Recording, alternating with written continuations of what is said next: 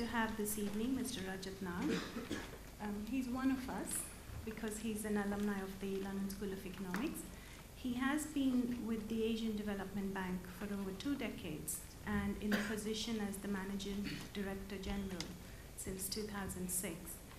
His crucial role, he plays a very important role in providing strategic and operational direction for the ADB, and he's been doing this since 2006.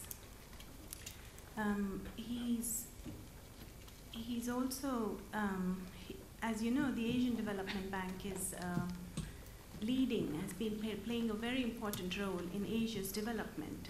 And this evening he'll be talking to us about Asia's challenges, ensuring inclusive and green growth, which is of importance for many countries in Asia right now.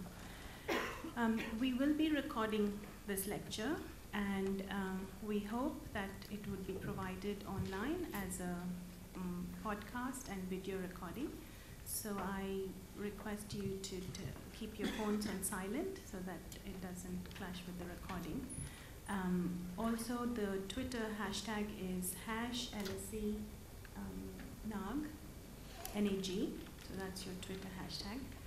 So please keep your phones on silent. And the running order today would be Ms. Nag would be speaking for about 45 minutes, and then we'll open it to the floor for questions. And with that, I pass it on to Ms. Nag. Thank you.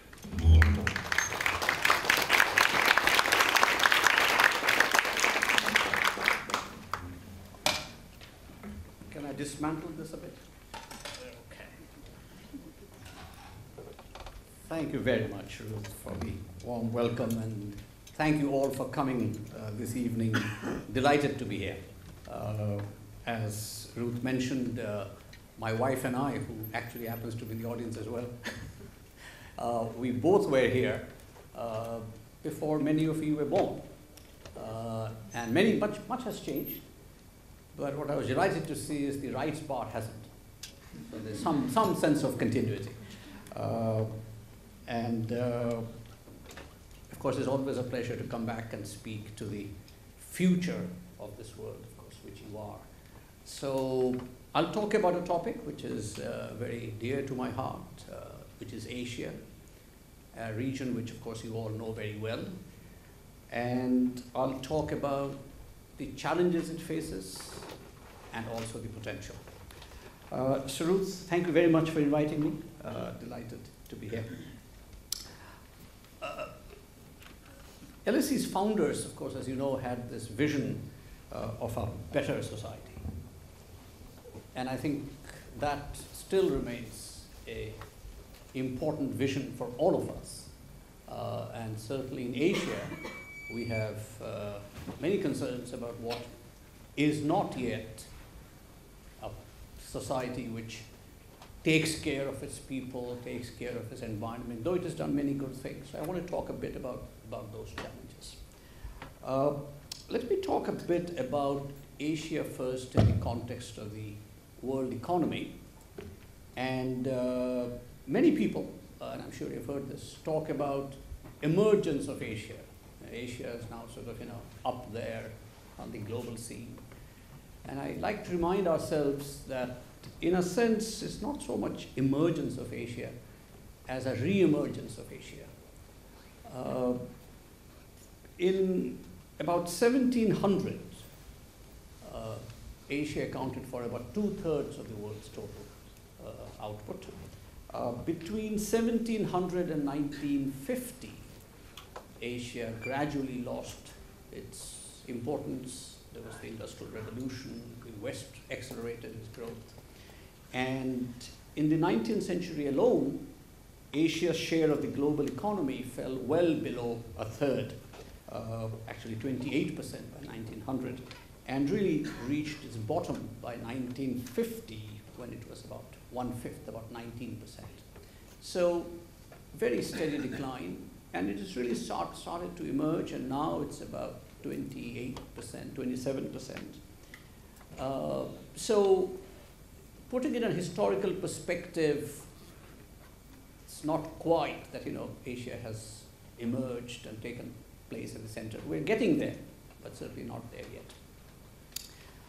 This reemergence, of course, as you know, was led by Japan in beginning in the 50s, which really was a very remarkable achievement. Per capita income in Japan doubled in one decade, 56 to 65. Of course, and then Korea, Taipei, China, Singapore, and then later the ASEAN countries joined in.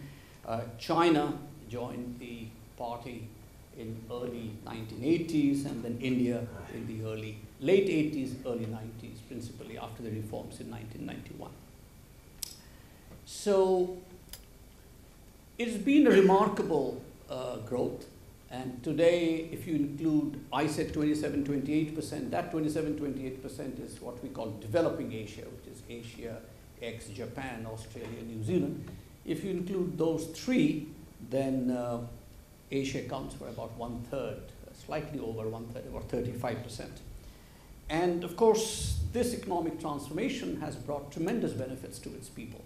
In 1990, more than half of developing Asia's population lived on less than $1.25 a day, which is the poverty level.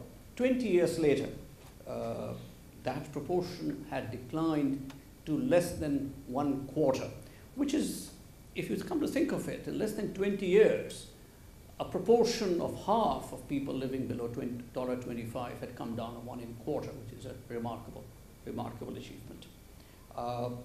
And therefore, this region's dramatic rise has often led people in Asia, in moments of exuberance and euphoria, to say, the Asian century is here. And here we are, we have made it.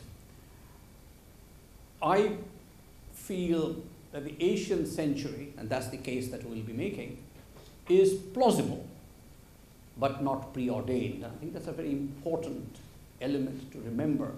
You cannot just extrapolate the past, what has happened in the last couple of decades in Asia, remarkable as it is, and just expect that to continue into the future. There are quite a few road bumps ahead.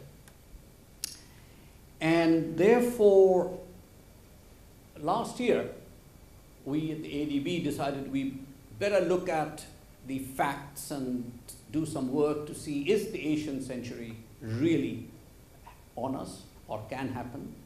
And if so, what are the challenges that Asia faces? Two scenarios emerged. One, which is, I would say, a more optimistic scenario. We called it the Asian century scenario. And that basically is a scenario which sees an affluent Asia in a generation. By 2050, it will be an Asia that could produce more than half of the global GDP, 52% to be precise. And as you realize, that was about the same level that we had in 1700s. And an Asia where the per capita income could be about $40,000 a year, and people in Asia in 2050 could enjoy a standard of living that Europeans enjoy today. Now, that's the so-called Asian century. That's the Asian century scenario, as I said, an optimistic one. The other scenario, which is certainly much less rosy, looks at a scenario where countries get caught in what is called the middle income trap. Middle income trap, as you know, is basically countries grow for a while and then plateau out when they reach a per capita income about $12,000, $13,000, $15,000. And at that point, they can't compete with countries above them because those countries are highly skilled, and the countries caught in the middle income trap can't keep up with that high technology requirements. And they can't compete with countries below them because those are the low-cost countries and the wages are lower, and therefore they can make the shoes and the clothes, etc. So countries get caught in the middle income trap, and the world is full of examples of this having happened. In Latin America, Brazil is an example. In Asia, the country I live in now, Philippines, is another example. But of course, there are countries which didn't get caught in the middle income trap. Korea is a prime example of that. So if Asia gets caught in the middle income trap, then obviously the future is much less bright, and our estimates are that per capita incomes, instead of being $40,000, could be only as much as $20,000, half of what the Asian century scenario is. And the proportion of global GDP, instead of being 52% under the Asian century scenario, would be down to about 33, 34%. And this middle income trap scenario is not as pessimistic as one would think, considering what's happening in the world today after the global economic slowdown. China's growth moderated from the dizzying 10% plus we'd seen for the last 20, 30 years, now to a more manageable, more sustainable 7, 8%. India's growth rate again, which was dazzling at about 8, 9% for the last several years, now down to between 5 to 6. Maybe it'll go up a bit. But the point is that the growth rates are moderating, and therefore the Asian century scenario, where everything is good and $40,000 per capita emergence, is plausible, is still plausible, but not preordained. Now, our study looked at several factors which could cause Asia to stall, several issues. I'll just focus on two, because I think those two have to be addressed now. And if Asia fails to address those challenges, I think it's more likely that we'll get caught in the middle income trap rather than moving to the Asian century scenario. And these two challenges are essentially one of rising inequality and two of worsening environment. So Asia faces many challenges, and I'll allude to some of them, but the principal ones, I feel, is the need to have inclusive growth and green growth. And that is what my topic today is: Asia's challenges ensuring equitable, inclusive growth. So let me talk first about the inclusive growth part. We've all heard about the glitzy towers of Shanghai and Mumbai and Jakarta or Manila, what have you. You've all heard of the dazzling stories of Asia's successes.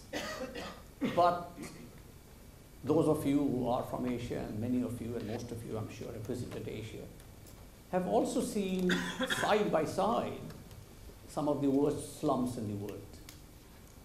You would have seen that while India boasts the largest number of billionaires created in the last 5 years after Russia, the fact is that about 700 million people in Asia do not have access to clean water. And 1.7, 1.8 billion people do not have access to improved sanitation. 20 million children in developing Asia were not enrolled in primary schools. And this is again in a region which has some of the world's best universities. And I know that many of the students here from Asia have come from them. 3 million children in Asia die before the age of 5. And 83 million, slightly over 80 million children are underweight at the age of 5. And it's this last statistic I want you to focus on for a moment. 83 million children under the age of 5 underweight. That means that these 83 million individuals have essentially already doomed for life, because their intellectual growth and their physical growth are both going to be stunted. So you have a situation of an Asia which we call, and which you have heard, I'm sure, the two faces of Asia, one shining and the one not so shining. And the challenge is that these two faces are diverging rather than converging. And I believe that this is a major challenge, probably the most pressing challenge for Asia today.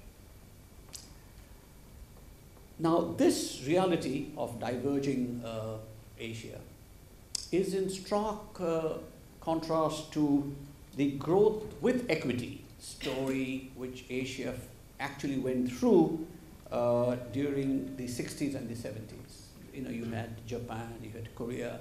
The growth happened, some divergence on the equity, but then it started to converge.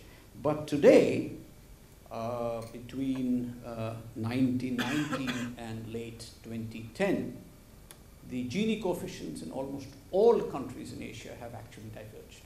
Very few exceptions, Thailand and Malaysia actually. Other than that, China, it worsened from 32.4% to 43.4%. India's went, and as you know, Gini coefficient, high the Gini coefficient was the inequality, from 32.5% to 37%, Bangladesh 27.6 to 32.1. You name it, all countries, those which did have a very significant growth story, had very significant rises, increases in inequality. Now, it's ironic, actually, that the very factors that have driven Asia's growth, i.e. technological change, globalization, and market-oriented reforms, are also the same ones which have driven inequality. We know, for example, that coastal areas and cities benefit most from economic expansion, while the interiors of a country like China is a classic example. The growth that happened in the coastal areas of China saw tremendous improvement in their per capita incomes, and the interior of the country, the western part of the country, did not. Of course, we also know that skilled labor and owners of capital reap a much larger share of the gains in initial stages of economic expansion. The IT boom in India basically meant that those who were skilled and could participate in that growth process, which was boomed by the IT, saw their incomes increasing very, very significantly. But it didn't create the employment in the agriculture sector or the informal sector, and certainly the wages there stagnated. Now, if this process was only for a relatively short period, you would expect that classic Kuznets curve, you'd expect that inequality to increase. But what is happening in Asia is that we're not seeing really that inverted U. As a matter of fact, some argue that you're almost seeing an italicized N curve. So you see it coming down, but then it's up again.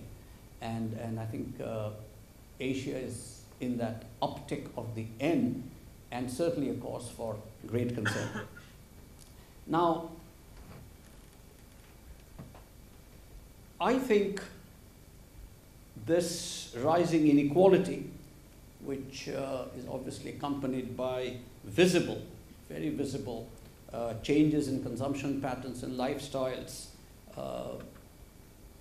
could lead to political tensions, could lead to undermining of the social cohesiveness, something that I think we should be all worried about, which is, I think, a very troubling prospect in an already tumultuous world. And also, certainly for the young minds here, it should be an ethical question as well. Is it ethical that with all the growth that we are seeing, there's also this rising inequality? Is it ethical to have the two faces of Asia diverging?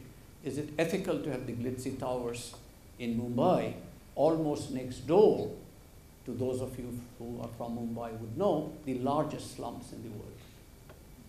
But if I leave aside the ethical questions for a moment, I personally think we should not, but even if we leave it aside, there is a very important economic reason that I think we should be very concerned about inequality. And that is that inequality actually hampers poverty reduction. The same amount of growth which would cause poverty to come down, because poverty, economic growth is the best antidote for poverty. The poverty-reducing impact of growth is attenuated by inequality. For example, in Nepal, in Indonesia, in Bangladesh, in Cambodia, where we've done these studies, if the economic growth rate over the period 1993 to 2005 had remained what actually happened, but the income distribution did not worsen, which unfortunately it did, but if it had not worsened, the poverty levels in each of these countries would have been significantly lower, in some cases almost halved. And the reason is that the impact of growth on reducing poverty gets attenuated if the income distribution, if the initial conditions are not more egalitarian. And inequality, of course, can affect growth itself. It leads to misallocation of human capital, it hollows out the middle class, and it constrains the development of institutions and policies needed to sustain growth over the long term. So I think rising inequality is something Asia has to contend, and contend very, very rapidly. How should that be done? Again, several choices, but let's, before I get into that, just spend a moment in talking about two types of inequality. I think it's important to distinguish between inequality of opportunity and inequality of outcome. We are concerned about inequality of opportunity. That's the bad inequality. The outcome is as a result of efforts or result of some innate abilities. You study hard, you burn the midnight oil, you get an A, somebody doesn't, gets a D. That's not inequality. That's just an outcome of efforts. And that's okay. That's great, actually. But it's the inequality of opportunity, of the access to opportunity, of access to education, access to health, because of circumstances of your birth, or because of your ethnicity, because of your gender. Those inequalities that we're talking about. So in Asia, when we're talking about addressing inequality, is this bad inequality that we're talking about. So we're talking about how to equalize access to opportunities. I see three essential pillars of an effective, inclusive growth strategy. First, which is very obvious, high and efficient economic growth. You have to have growth. You're not talking about a redistribution of the pie, so the pie has to grow. So we'll have to look at how the economic growth will be sustained. In Asia, for example, developing Asia, 500 million people are unemployed, and 15 to 20 million people join the labor force each year. So how would you provide employment opportunities? So high growth, which also has to be job creating.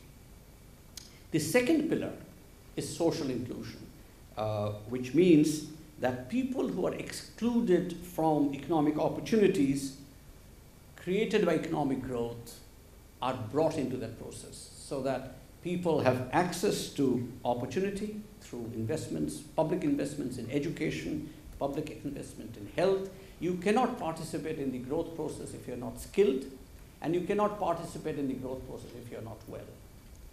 And the third pillar really would consist of social safety nets, which would mitigate the risks and vulnerabilities associated with economic shocks. So you'd have to have some sort of a pension system, you'd have to have some sort of unemployment insurance. These are actually, before we think it's unaffordable in Asia, I should mention they're actually being done. Limited, but in China, in India, there are now forms of unemployment insurance through a scheme called NREGA, the National Rural Employment Guarantee Act. In India, there is a rural health insurance scheme in China, beginning to happen, but I think it's very important that social safety nets be in place.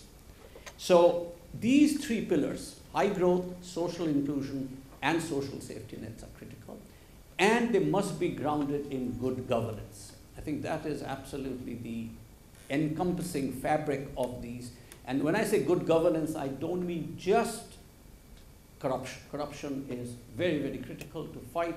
It's a tax on the poor, it's a cancer on society, but it is not enough. We've got to talk about institutions, we've got to talk about rule of law, we've got to make sure that the dispute resolution mechanisms are in place so that the inclusive growth can actually take place. In this context, I find it very useful to draw on two Sanskrit words, which I'm sure you're familiar with, and something that Professor Amartya Sen has popularized quite a bit. And the two words, Sanskrit words, are actually very simple. One is called niti, N-I-T-I. Niti, and the other one is nyaya, N-Y-A-Y-A. Both of them more or less translated into justice. But there's a very fundamental difference. Niti refers to organizational propriety. It refers to institutions. It refers to the laws and rules and regulations, which are very important. But nyaya refers to justice as we know it. Nyaya recognizes the rule of niti. You need to have rules and organizations, but considers the world as is. And the point here is that in Asia, indeed in many places, we get sometimes so carried away getting the next rule done or next law on the books that people don't look at the implementation of the laws. So it's not good enough to have the laws which ban dowry, which we have had in India since 1961, but the implementation of that law. And to recognize that bride burning is a terribly unacceptable social phenomenon of a total denial of justice. So when we're talking about inequality, I want you to think not of some perfect world, but the world as is. And as Professor Sen says in his book, which I'm sure again you know, Development as Freedom, he says, and I quote, "The greatest relevance of ideas of justice lies in the identification of patent injustice, on which reasoned agreement is possible." I think reasoned agreement is possible that a girl child who has to work for 7 hours to fetch a pail of water is patently unjust. So even if there is a law which says every girl child must go to school and you don't have enough access to water and the girl has to walk 7 hours, there has been a violation of fundamental justice. So when we talk about inclusive growth, I want you to also think of justice, and not in a perfect world. Partial ordering, you all are very familiar with that. You don't have to have all the states of the order ranked, but you know that a situation of the girl child having to walk for 7 hours is a violation, and therefore something has to be done about some of those activities. And let me leave another Sanskrit word for you to mull on, and that's called matsya nyaya. That's a bit more complicated. Matsya means fish. It is basically the justice in the world of fish in which the big fish eat up the small ones. We don't want that. We don't want a matsya nyaya. We want nyaya, we want justice. And inclusive growth has to recognize this whole emphasis on justice. Institutions are important, niti is important, but justice even more so. So that's about inclusive growth. Let me turn to the other one, which I think is equally important, and that's the environmental sustainability or green growth. And the reason I want to speak about it is for decades now in Asia, and sometimes understandably, we have taken the view, grow now, clean up later. And I think our point is that that growth paradigm is simply untenable. It has wreaked havoc on the environment and put lives and livelihoods at serious risk. Now, I've told you about the growth story of Asia, and you all sort of are familiar with it. Per capita incomes have grown tremendously. We now sort of account for 28% of the global GDP, et cetera, et cetera. But at the same time, over the last 4 decades, about 40% of Asia's coral reefs have vanished. China has lost 70% of its mangrove forests in the past 50 years. And Southeast Asia has lost 13% of its forest area, an area roughly the size of Vietnam. Air pollution in Asian major cities is associated with more than 500,000 deaths a year. And highly polluted rivers, inadequate water and sanitation, agriculture, industrial pollution contribute to freshwater scarcity, poor health, and deaths. And in terms of the number of people, we are the most severely affected continent for desertification and drought. Land degradation has created economic, environmental, and social hardship for millions of poor subsistence farmers. You know this story. And it's a story that I don't think we can ignore. Our rivers have become, most of the time, sewer pipes. And though I do take some comfort when I come to London, when I admire the beauty of the Thames. I'm living on the Thames this time. And I'm told this was not this clean and good a few decades back. I have some comfort, but I worry that we may not have time in Asia to take stock of the terrible situation on our environment. And of course, and some would say as a consequence of our growth story, we are vulnerable to many types of disasters, floods, cyclones, earthquakes, droughts. And during the past decade, on average, more than 200 million people were affected and more than 70,000 people killed by natural disasters annually. And that is roughly 90% of the world total on the people affected and 65% of the world's total by deaths. Now, the reason I mention these is because sometimes we feel, in Asia at least, well, okay, these are inevitable parts of growth. That's what happened in the rest of the world. We will have to bear the consequences later. My point is, we can't wait. Asia now, China now is the largest greenhouse gas emitter. India is fast catching up. Since 1990, developing Asia's share in worldwide energy-related CO2 emissions has more than doubled. And if we don't do something about it, this share will rise to nearly half the total global by 2030, which is less than 18 years away. So the environmentally unsustainable path of growth is also incompatible with the pursuit of inclusive growth. And I believe that environmental damages are reaching a scale at which our growth story itself is getting vulnerable. And is the poor who bear the brunt the most.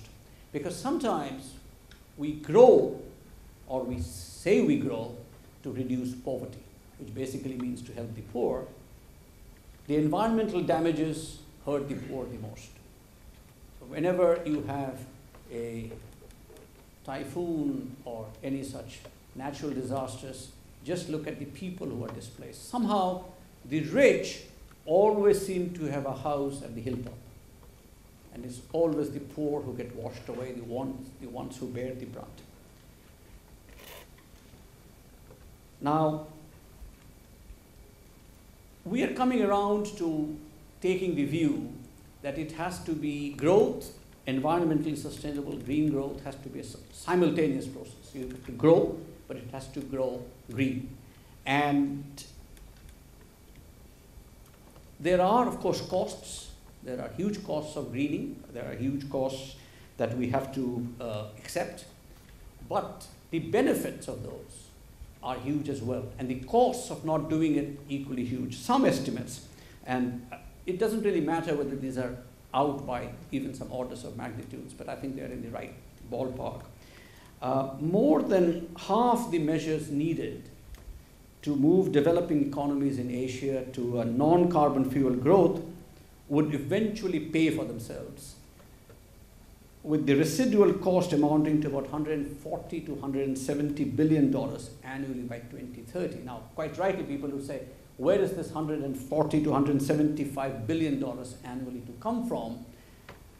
I would just say that contrast this with the estimated $1 trillion or more each year that currently goes into subsidies for fuel. And we have to recognize at the same time, though, that there is incidence of cost. I am concerned, and I think this is an issue for all of you to ponder about, whether the costs of green growth are borne asymmetrically by the poor. This is an issue which I think we've said green growth is good, and I think we all believe it is. I think green growth has to be part of a growth story. You cannot have sustainable growth if it's not green. But I think there is more work that needs to be done on the incidence of the cost of greening, particularly on the poor, for whom, both as consumers and producers, you might see their terms of trade being disadvantaged. As consumers, they might have to pay more for goods which have internalized the cost of the externalities of pollution. As producers, because their major resource which they're selling on the market is labor, if green growth makes production more capital intensive, then does it affect the labor that they can make available? But overall, I believe that that is a matter of how you adjust at a policy level how to compensate the poor. It is not an argument for not having the green growth. I think that's very, very important for us to recognize in Asia. Sometimes I feel, and I'm sure you do too, that the world is stuck in an ideological debate about reducing carbon emissions. We know that Asia is the fastest growing region reducing greenhouse gas emissions. We also know that Asia didn't cause it. Asia's recent phenomenon of growth. The stock of the greenhouse gas emissions in the atmosphere came from the industrialized world. And therefore, this whole debate of stock versus flow, absolute versus per capita, gets into the debate. Understandable, but quite frankly, unhelpful. Because the facts are that neither the developing countries alone, nor the developed countries alone can prevent the worst effects of climate change.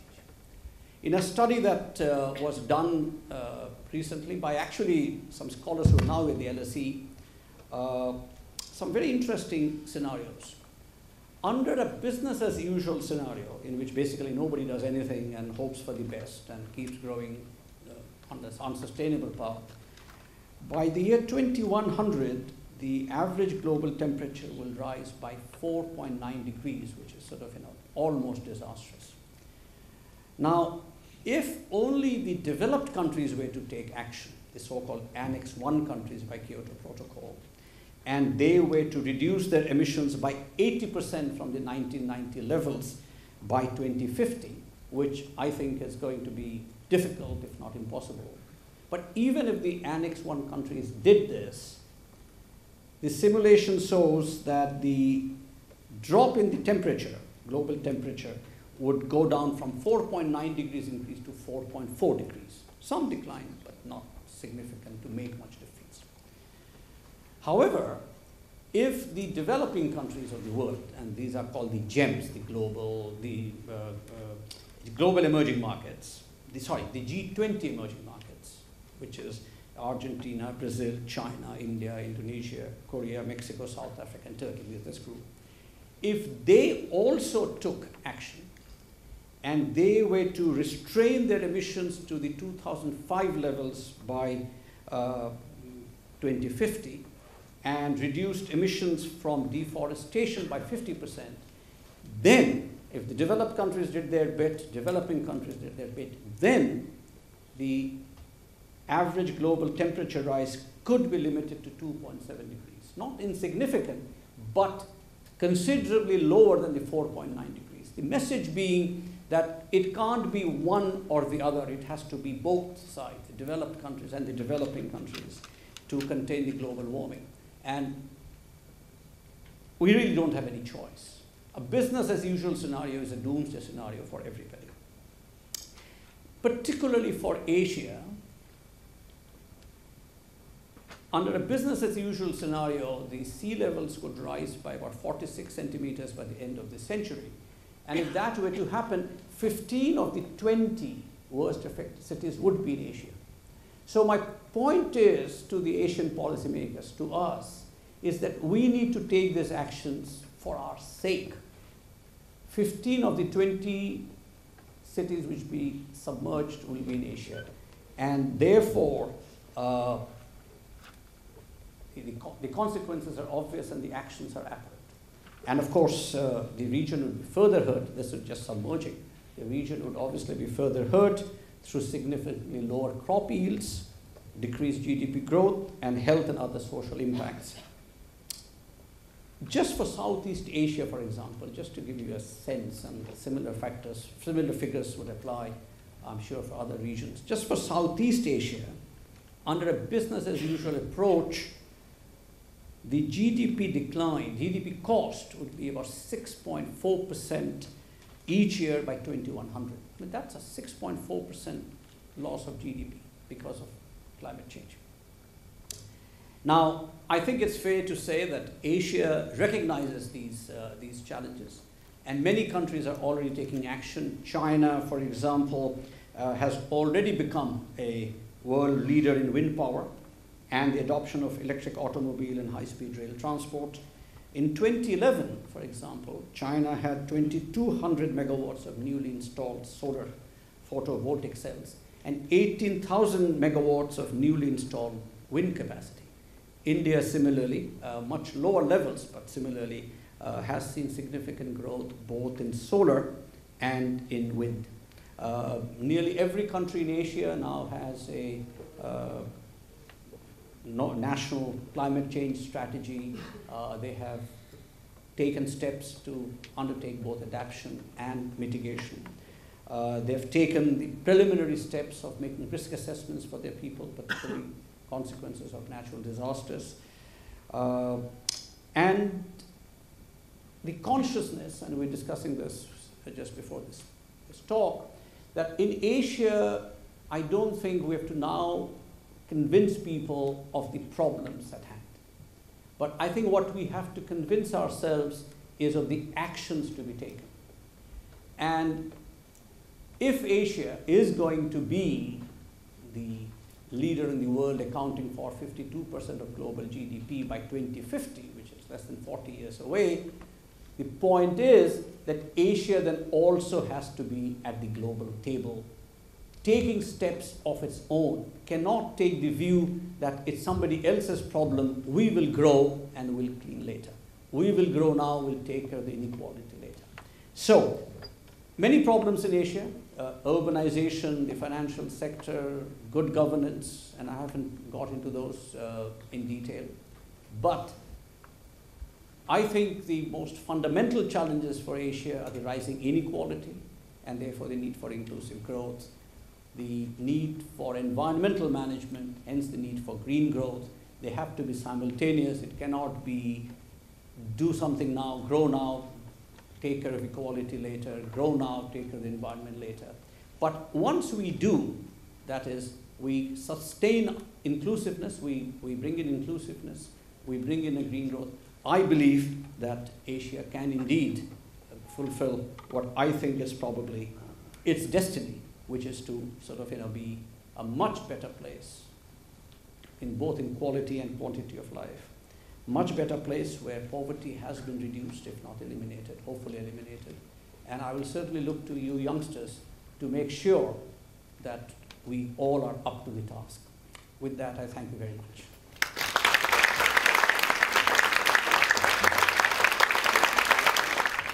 Thank you for the talk. My name is Lisa Pretorius. I just wanted to ask what sort of policies are currently in discussion in terms of looking at the costs of green growth, so that number one, they don't stand in the way of green growth, and number two, to compensate the poor if it does fall on them.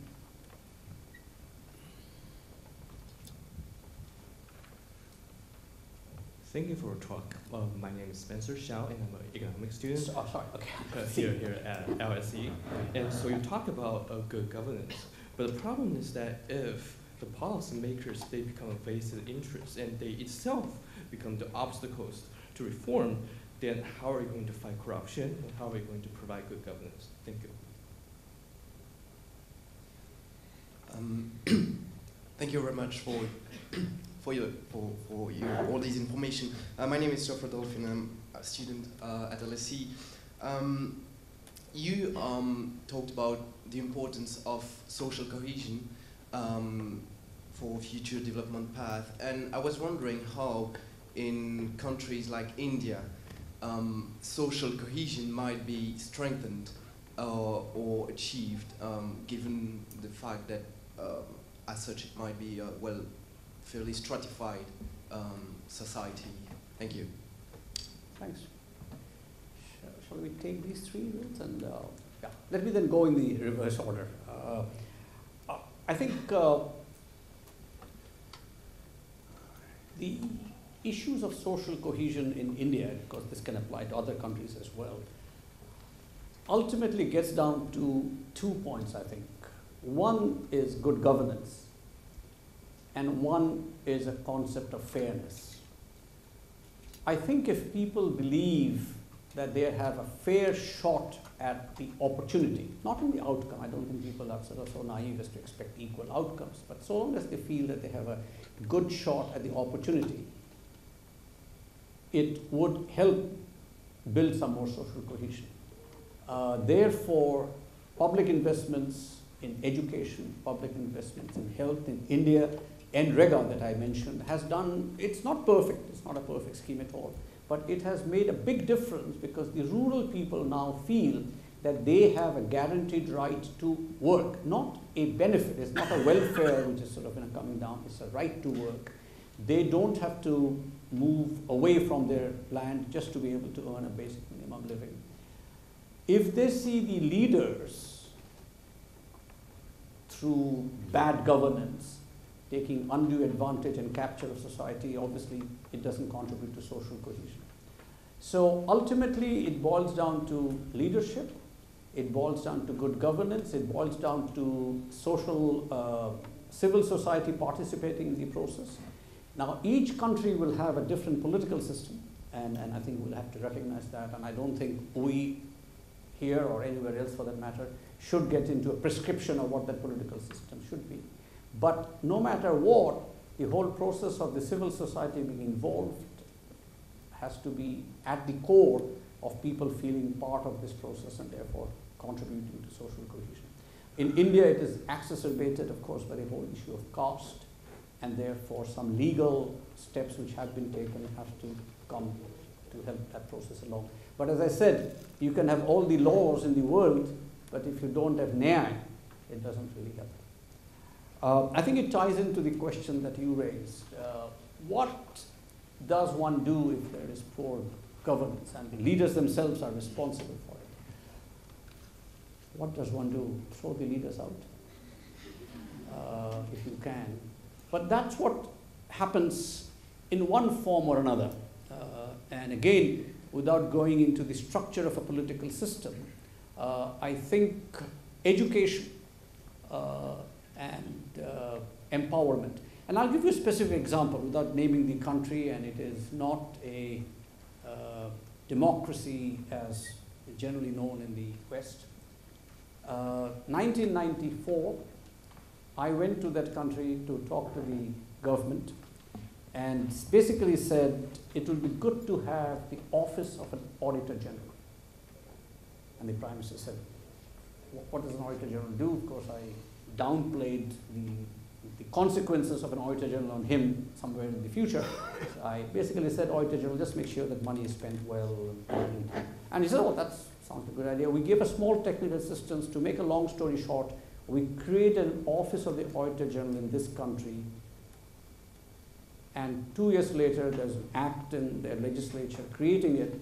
And the first Auditor General was the Prime Minister's friend and a chemical engineer. I have nothing against chemical engineers because I'm sort of an engineer myself, but chemical engineer is Auditor General. But that was okay with me because that was niti. I mean, for me, the important thing was an Auditor General office was created. 5 years later, again, to cut a long story short, we gave a lot of training, all that. The same Auditor General, chemical engineer by initial profession, friend of the Prime Minister, charged the Prime Minister with gross negligence and misdemeanor. Institutions make a difference, and all of us who have seen corruption and the endemic effects it has at first hand feel terribly helpless. I would say to you that you keep working at it. Have the institutions, civil society participation, even in countries which do not have a process as readily available as in others. And I think that's the only way to do it. Good governance is a precondition for good development, but don't go into it with rose-tinted glasses. How do we look at the cost of green growth? That's a very detailed technical assessment done at a country level. We look at specific projects. We look at the costs of, for example, if we were to put a coal-fired thermal plant, in some places there's no other choice. The choice is no electricity or a coal-fired thermal plant. It's not our first preference, but hydro is not possible, wind is not possible, etc., etc. Then what we insist is, what will be the cost of a supercritical technology? What will be the cost of the sophisticated technology with very high quality scrubbers? And those are the costs essentially that has to be borne. And then we find ways of either seeing if some international agency can bear the costs or find ways to make some resources available to these countries. But the devil is in the details, so you have to actually cost the consequences of green growth project by project, sector by sector, country by country. And the good thing is that it's being mapped now quite extensively in Asia. And again, as I said, we don't run into questions, why should we do it? It's a question of how can we afford it, how can we find it. Fiscal deficits are huge, so how do I manage and how do I prioritize? Which I think is a very welcome situation compared to even 10 years back when we almost had to argue why we had to have green energy concepts into the project selection. Next round. 1, 2, 3, okay. 2 here, and then at the back. Hi, thank you for your talk. I would like to ask you, how Can you speak a bit louder? Sorry. Can you hear me? Yeah. What would you recommend from your research or just from your wisdom as to how to get more education into India, for example, and including the cultural norms of how women should study? How to get more education? Yeah, how to effectively educate more people in India, especially in the rural places. Right. Thank you.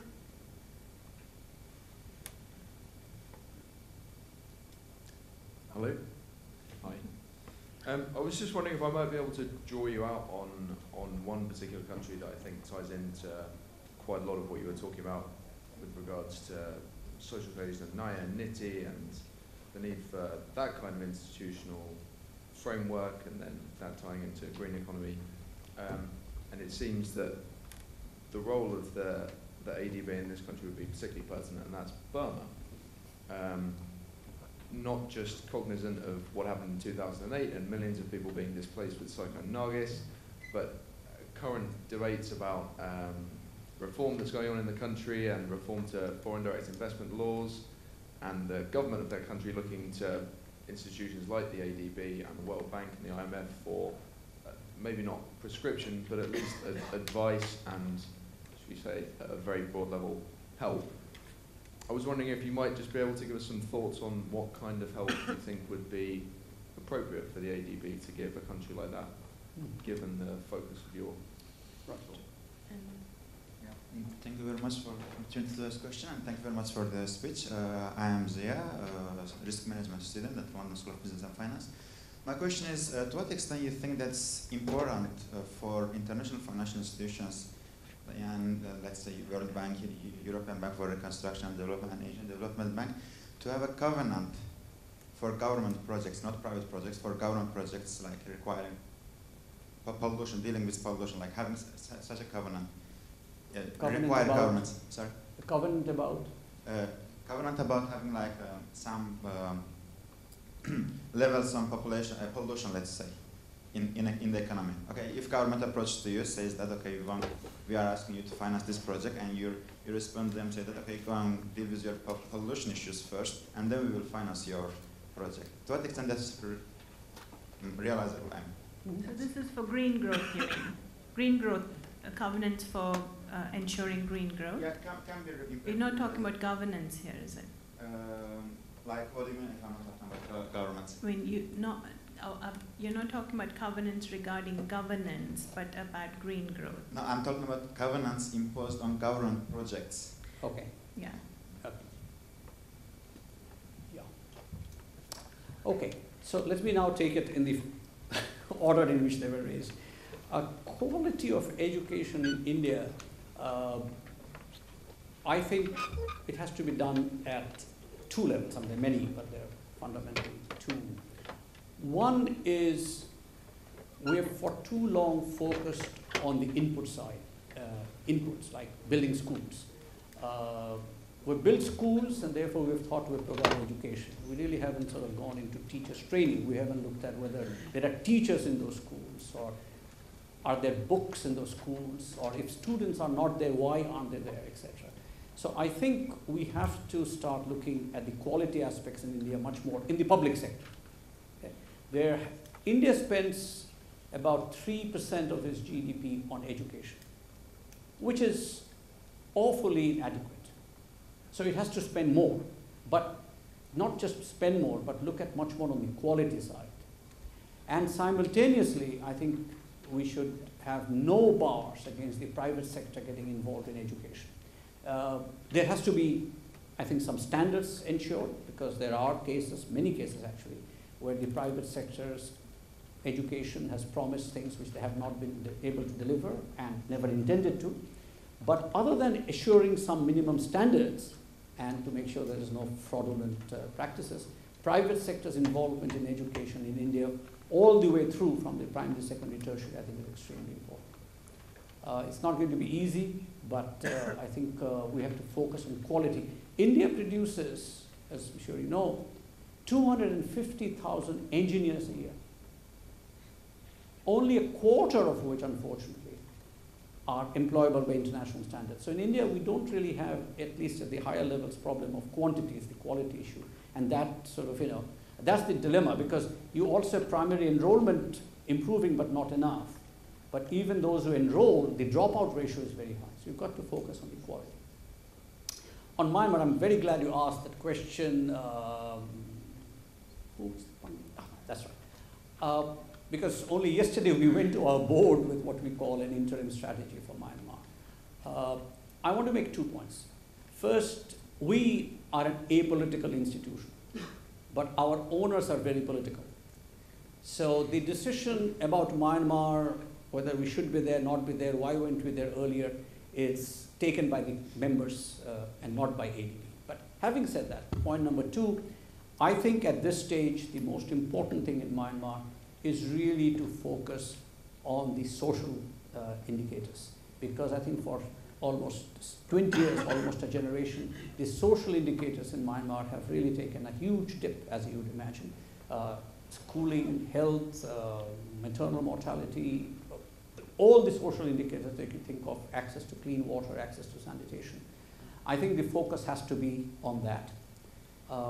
We ourselves cannot resume our operations in Myanmar till their so-called outstanding loans have been paid off, but that's a technical requirement. Once that is done, we will be there. So we will be focusing on the social indicators, and the other will be infrastructure. There has not been enough infrastructure growth other than some very sort of capital-intensive infrastructure in the oil refining and the oil exploration and some expressways.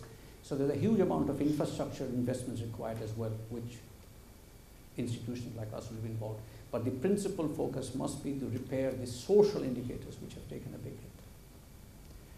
And on your question about the standards, about us imposing, that's already done. I mean, that is done in all projects that we do. All projects financed by ADB must meet certain best practices on environment, on relocation, on the consequences of the projects on the indigenous people. So we've got policies, not only us, all other international institutions that you have named, and this is part of the covenant. And if those are not complied, then of course, we can and do suspend projects. The governance one is also there. I mean, there are standard governance there that our funds will be used in a certain way. There'll be audited accounts, audited statements provided quarterly. At the end of every year, we'll have audited financial statements. We have the right to go and look at the project accounts, which we do. But I should say that money is fungible. So our projects being sort of, run very clean is not enough, because our projects are usually just a small part of the large development expenditure of the country. So we therefore have to really focus on good governance in the country as a whole, not just on our projects, though that's a minimum and we do that. Next round.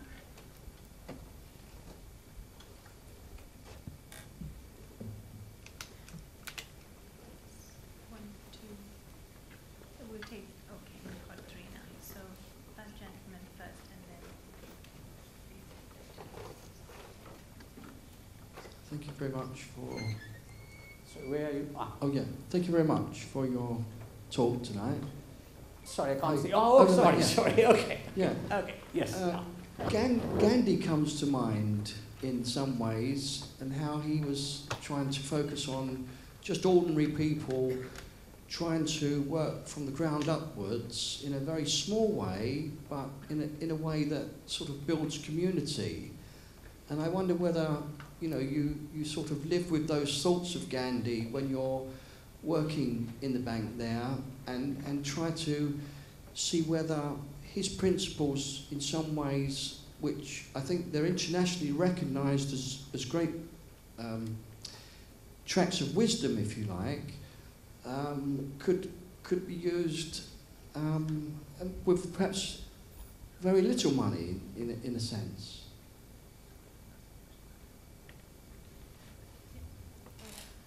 Hello, my name is Tong Zhao. I'm an economics student in LSE. We know there's a lot of international NGOs working on developing in developing world. And how would you recommend the role of NGOs in these developing world? And also, do you like the government? We have our own policy towards development, and is there any way that they can cooperate with those NGOs? Can you pass the mic to? Hello, thank you for your lecture. And I'm Takayoshi Kato. I'm studying here at LSE. And in order to achieve the green growth, you mentioned that it is not constructive to talk about the ideological discussion about like stock or flow or like per capita or gross CO2 emissions. So but it's a fact that there's a glaring difference in the perception between developed and developing countries. What kind of role can ADB plays in terms of, or to bridge the gap of the perception between developed and developing countries? Thank you.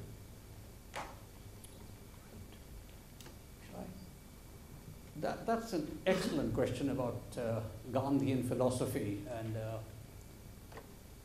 do we aspire to that? Yes, we do. Do we think about it in sort of day-to-day projects or advice? I have to be very honest. No, not because it's not relevant, but because I think if we're talking about the Gandhian philosophers in terms of governance, absolutely, I think that is. But in terms of the bottom up, which I think is very important, I think that has to be done by the countries themselves, the communities themselves. Our role is at a larger level of large projects, large infrastructure, financing for which only we could provide. I don't see there is a contradiction between the two, or there shouldn't be. But I have to be honest with you that it doesn't sort of start with our looking at it exactly how it will be at every project. Though, because there's involvement of civil society, the beneficiaries in all our projects, some of those aspects will come in. But at a philosophical level, yes. But at an actual practical level, on a project by project, I'll have to say, no, it doesn't sort of enter into the discussion, debates, at each stage. That was a very good point about the INGOs. I think you raised it. For a long time, and some countries even now, unfortunately, the NGOs, international or local, are somehow seen as troublemakers. Somehow, oh my God, to deal with, just to sort of, get them off our back or say something to them so that they'll go away and say everything is fine.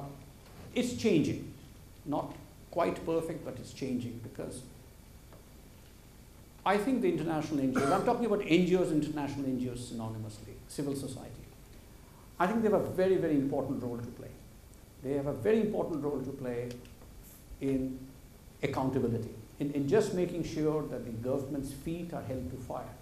Our feet are held to fire. We have an accountability mechanism policy, which basically says we must uphold the policies we ourselves have put in place, say, on example, on good governance or safeguards or environmental considerations. So the international NGOs, particularly those who are on the ground, can give us information and feedback, bottoms up, which we wouldn't have any time is with the question that you asked. The international NGOs sometimes do have a political agenda. And I'm willing to accept that so long as it's clear. So, and sometimes those political agendas may or may not converge with those of the countries, and that's between the countries and the NGOs to sort out. But by and large, international NGOs, local NGOs play a very important part. And are actually, we involve them in almost all projects in one form or another. Because they are, as I said, they are our watchdogs, they are the ones who know things on the ground. We hear things from the government which sometimes sort of rose-tinted or slanted. So it's good to know what's actually happening. But they should be seen as partners in the development process, not as adversaries. And that is changing, but is not quite there yet. Role of ADB in this whole discussion about climate change is a very interesting one. What I find I end up doing, the developed countries get very angry with me because I'm not pushing China and India enough. And the developing countries, China and India, get very mad with us because what we're talking about is sort of saying, why aren't you pushing per capita? Don't you know what the West has done to us? Per capita wise, India is a fraction, and even China is 1/4 that of the US, and India is about 1/10. So how can you tell us that we have to do our bit? So I always feel that maybe we're doing something right because we're basically irritating both sides to the same extent. But I think our role is exactly what I have said. I mean, just state the facts, not take sides. I fully empathize with why developing countries feel aggrieved and they feel that this has been unfair. The West has essentially contributed to this stock, and now after 200 years of industrialization, basically what we're telling the developing world, you can't follow the model that we did in the past. On the other hand, I think it is totally counterproductive for the developing countries to have a growth path which I showed makes them much more vulnerable. And I think we just have to look at the future. I make the point that if I'm a Bangladeshi citizen in 2100 and my house in Dhaka has flooded, it won't do much good if I tell my grandson that, look, I just want you to know that it's not my fault. It's the Western's fault, and both he and I drowned.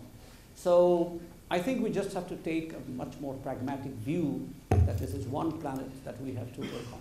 And the role of ADB is to keep pushing this point. As a matter of fact, together with LSE, we are actually working on a very important study on green growth, which will be available soon, which will make this point very, very forcefully, that we all have to be in this together.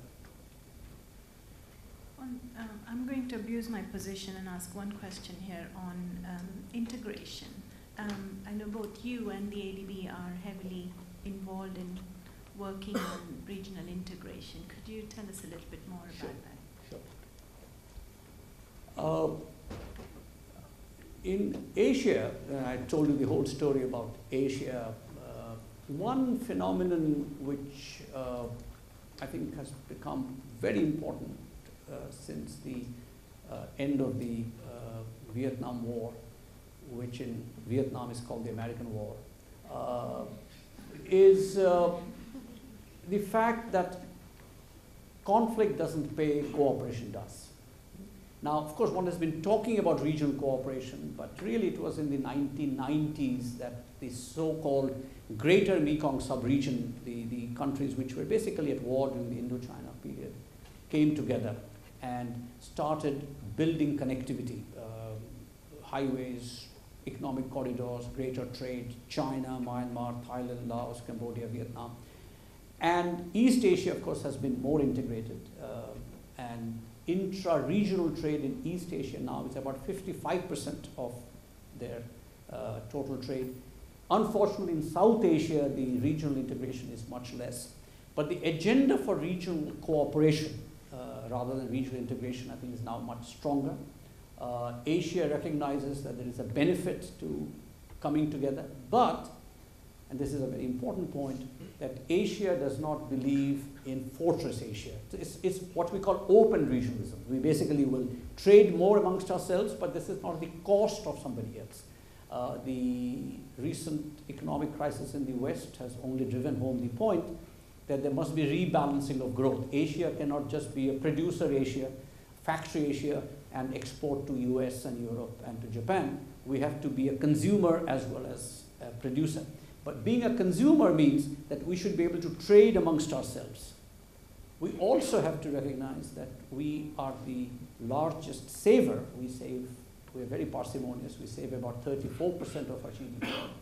And yet, we don't have the ability to intermediate financially, and our savings make their way either to Wall Street or to London, and then gets back to us again with the additional burdens of the costs and the exchange rate risks. So there's a lot of emphasis on financial integration in Asia. So financial integration, trade integration, economic integration, I think is certainly on the cards, much more now than it was before, much more in East Asia and Southeast Asia than in South Asia, but even there is beginning to happen between India and Bangladesh, India and Sri Lanka, Nepal. India-Pakistan is obviously a major issue, but Central Asian integration is moving ahead. But I don't think Asia will go the route of EU. There's just too much heterogeneity, be it of language, be it of culture, be it of religion, for us to even think of a EU. And quite frankly, after the experience of EU, maybe we should pause in any case. But certainly much more regional cooperation, if not integration, is certainly on the cards. Thank you. One more round I think we have time for. 1, 2, and so the lady there, lady here, and the gentleman at the back. Good evening. My name is Annalise Vergara. I'm a student here at LSE. Regarding the two parallel objectives that you have mentioned, if we look at the problem of greening the economy in the longer term, would this not imply that we need to set some limits to consumption? And if that is the case, how can we reconcile this objective with the objective of raising the quality and living standards of the poor in Asia?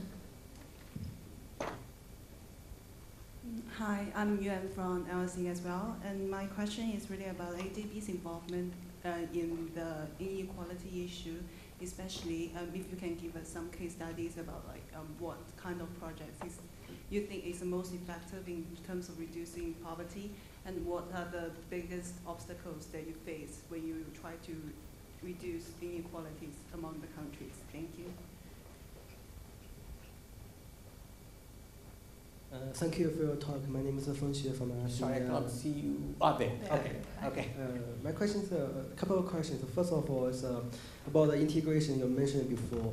Actually, after the Asian financial crisis in the late 1990s, the Asian economies, they tried to build up Asian monetary fund, just like similar with the European monetary fund, international monetary fund, in order to coordinate the economies in the Asia, and particularly the strong economies in the East Asia, to save them, to contribute to the fund and to save in case of the financial crisis happens, they can compensate to the particular countries affected by the financial crisis.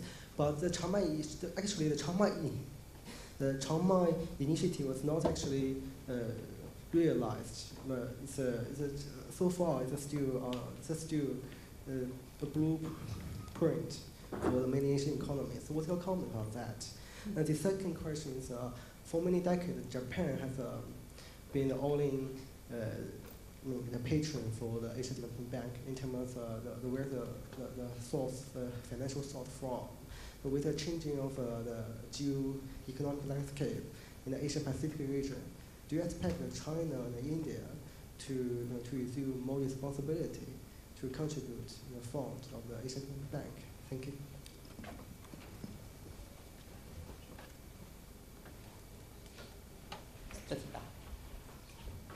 That's a very, very fundamental challenge I think Asia is facing. I think if Asians were to consume what, say, the Americans are, there just won't be enough steel, there won't be enough oil, there won't be enough food in the world. So I think the consumption quality of life conundrum is a real one. But I think where the debate gets very sensitive is when the West basically says you must curtail consumption and therefore, shouldn't have a car, for example.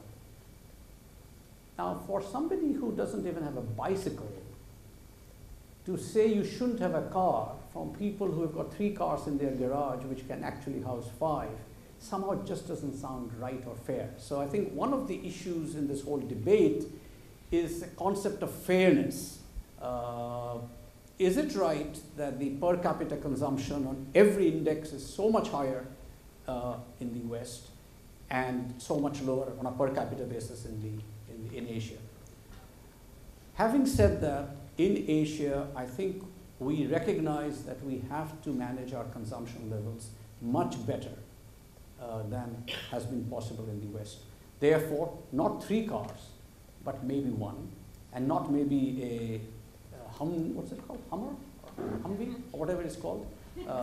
Not that, but a much more efficient Nano maybe, or much more fuel efficient. So focus on efficiency of usage of resources, energy efficiency, much more concentrated, much more emphasis on public transportation.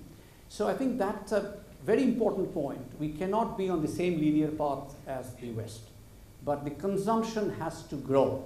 I have had many occasions of debating exactly this, when basically the idea has been, if only Asia would not consume as much.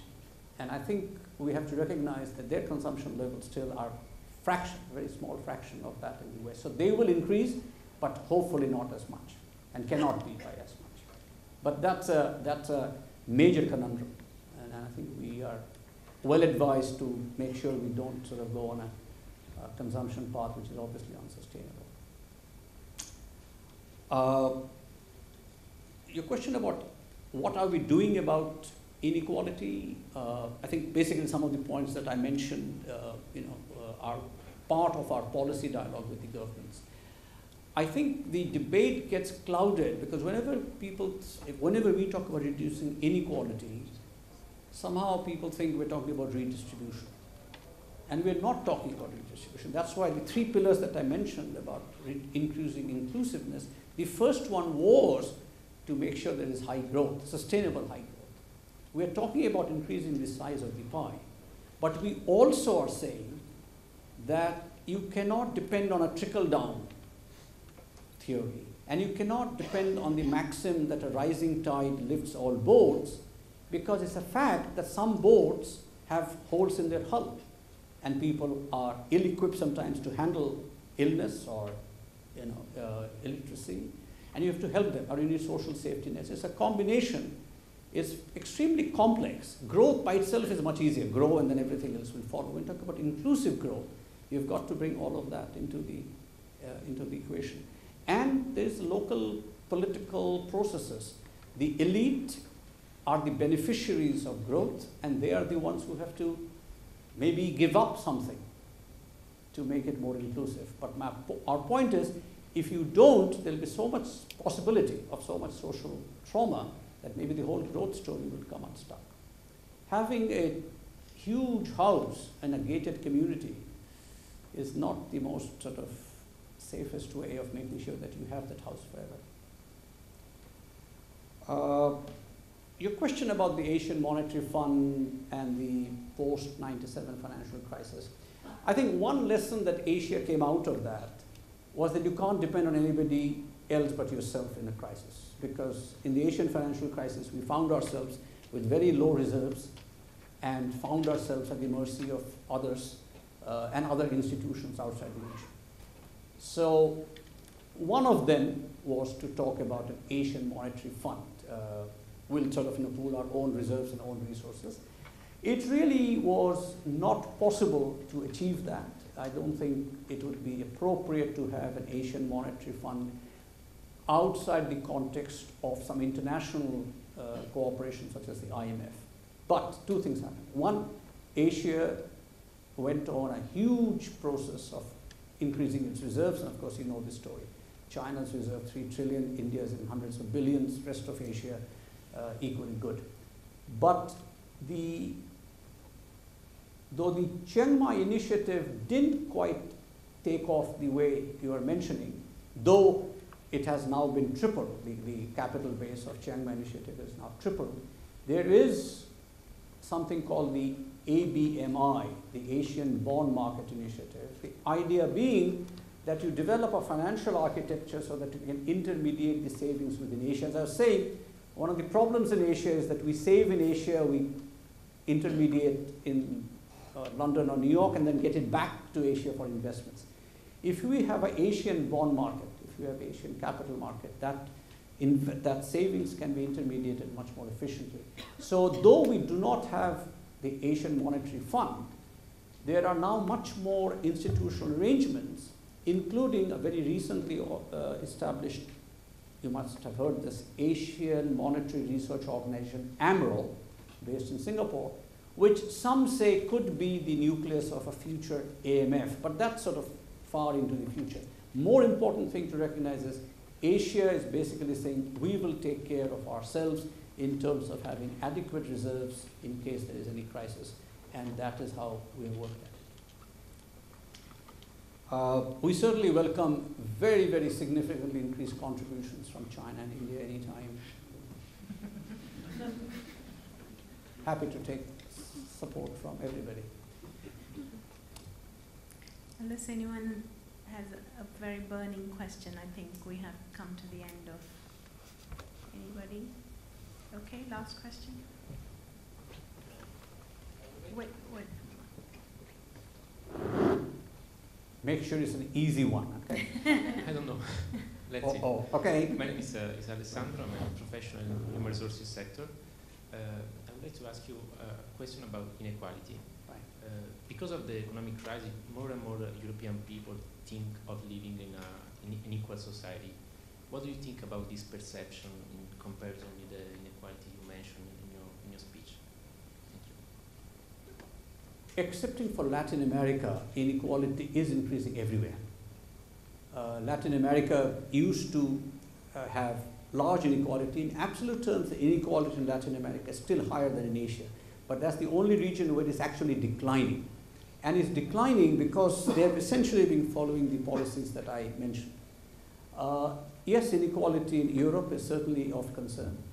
But I have to say that those of us who come from Asia and we look at the European living standards and the way things are here, we do sort of, think that your problems are not easy, but certainly nowhere as difficult as we face. And you guys should be just able to sort it out, so get on with it. Get on with it because it makes a big difference to us, because we are affected by what happens in Europe, because we are very coupled. And one of the reasons I think China is now not showing 10% growth rates and India is not showing the 7-8% growth rates is because of the economic situation in Europe. And if only you guys would get your job done, we would be better off. And my concern is to make sure that Asia is better off. But we also want to make sure that you are well as well.